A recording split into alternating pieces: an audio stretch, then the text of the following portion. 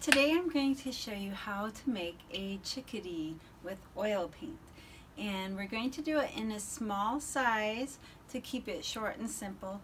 The whole exercise should take about 30 to 40 minutes, and I'm going to walk you through it, and so let's get started. One of the reasons I chose a chickadee is because it's a very simple bird and it's just so cute. So many people like the chickadee birds. So it'll be very easy because it's also only got two colors if you do a black cap chickadee, which is what we're going to do. So and you can play around with the background as far as what colors you want, and yeah, so let's get started. So the first thing we do is I'm going to go online and get a free, royalty-free image of a chickadee, and I just download one that's royalty-free and a pretty simple pose, and I'm going to take it to Photoshop. And we're just going to use basically the shape of the bird and the branch, and I'm going to go ahead and flip it around, just rotate it horizontally so that it's facing the opposite direction, and that's just to further just make it our own, and so we're not just copying a photograph, even though this is royalty free. And I always would use as a reference either my own photos or a royalty free or one I have permission to use. And then I usually never paint, you know, just the photograph, but just use it as reference to make sure I'm getting the colors of the bird right. And oftentimes I'll even adjust the pose, like the way his head is tilted or something. So okay, I have some other videos I'm going to do on the sketching. I apologize, I thought I had recorded that part, but I guess I didn't. Anyway, we're going to be sketching again with paint on the panel, and I use a little white gesso board panel by Ampersand. You could also use a canvas panel. You might need a stiffer brush. I'm using soft sable brushes and an imitation sable and a real sable, and then I do use a bristle brush as well. So you might, for the canvas, need just bristle brushes because they're a little stiffer on the canvas. So the paints we have are a titanium zinc white, a cadmium yellow, a cadmium red light, ultramarine blue, viridian green, and a transparent earth orange. And it's off the camera so you can't see it, but I am just taking some of the Gamsol or paint thinner and making the transparent earth orange runny. And I have one dried out brush that I use to draw with. So it's really stiff. It's almost like a calligraphy nib on the top. And it'll hold a little bit of paint, but I really keep it runny, like you just saw me dip it in the paint thinner.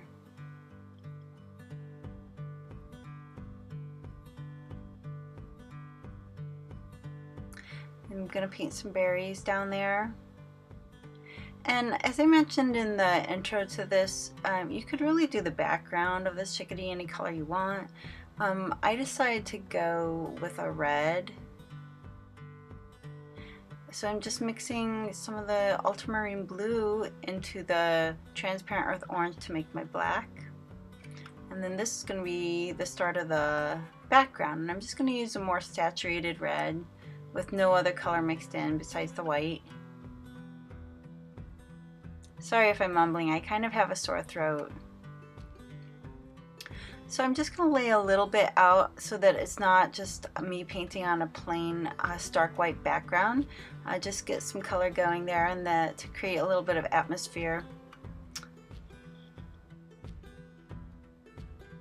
And here's the branch.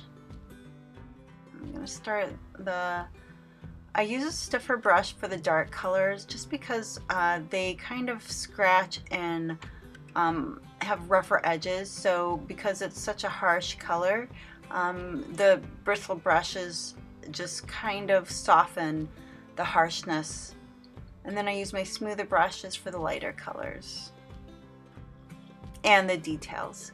But a lot of times, even for the details, I'll use the hard and stiff brush. So we're just going to add some mid-tones, and then I'm going to gray down, add the complement to the red to just kind of gray down the background, and just add a few brush strokes and then change the color up again. So there's always a little bit of movement and interest in the background, and it's not just one solid sheet of color, but kind of creates more planes in the atmosphere of the background, or the sky, I guess, the red sky. All right, so now just trying to get the values in check here. So the belly's got to be lighter than the red background, but I don't have a lot of paint, red or white paint in the background, so you do see a little bit of the value.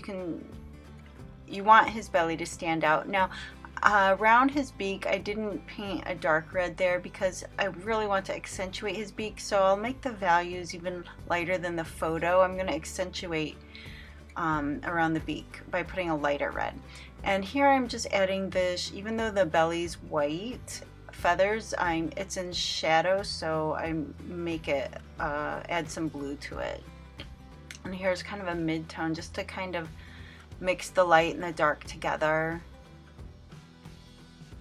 I always, at the top of the chickadee, it's really white, so I always make sure to use the whitest colors there, but I never use like white or black usually. I try not to go to both extremes. You want to kind of keep it kind of reined in as far as the values. Now I had some happy accidents happen here that maybe would drive you nuts, but I dropped some Gamsol by the belly of this chickadee, and it started to just run the paints and create a well and a few speckles on the chickadee, and you might see them at the end. I'll show a close-up, and I decided to just leave it. Sometimes on darker paints it can separate the paint when you have a lot of thinner on it, but even that I've left before because it just adds a cool, interesting effect that I wouldn't be able to get without. It just depends though. Sometimes I cover over it. So I've decided I can't really do red berries with this light red color I have, so I do green berries. But then I'm going to add a little bit of orange to it just to kind of make them look like they're ripening.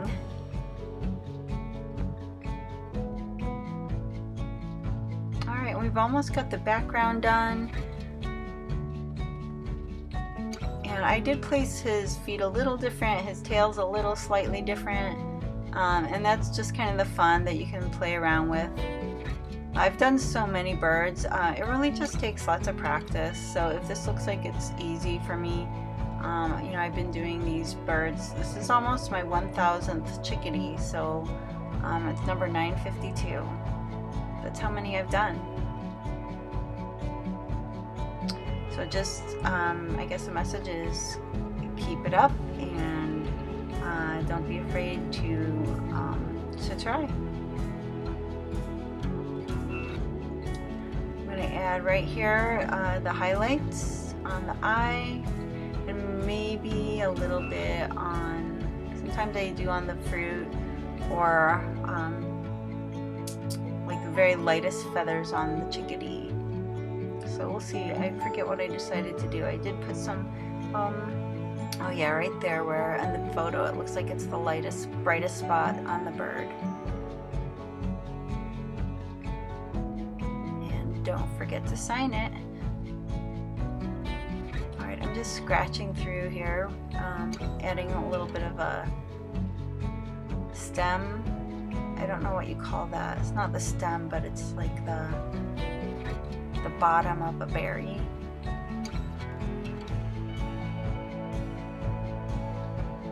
I think I do add a little bit more. I feel like I need a little more substance to the beak. here's the final product. Can you see those drips by the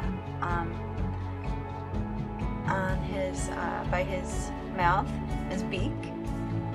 Anyway, I hope you enjoyed this.